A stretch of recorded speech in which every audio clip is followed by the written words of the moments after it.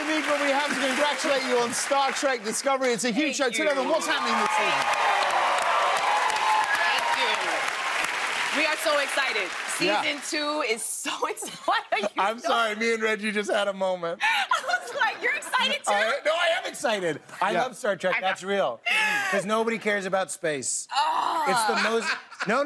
It's the... Reggie, you're going to love this. It's the most interesting thing that nobody cares about at all. See? And Star Trek helps... I'm being real.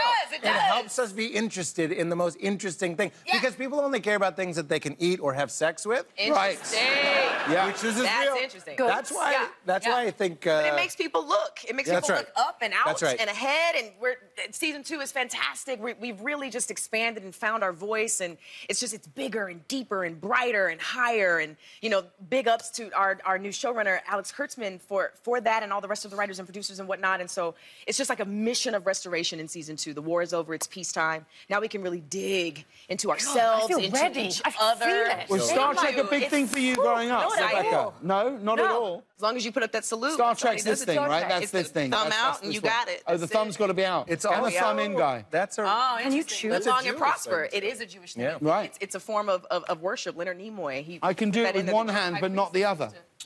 He won't go. He's not interested. He's like... With his hands like, I like Star Trek. This guy's like, no. Yeah, he's like, I live long and prosper on my own. Yeah, it won't.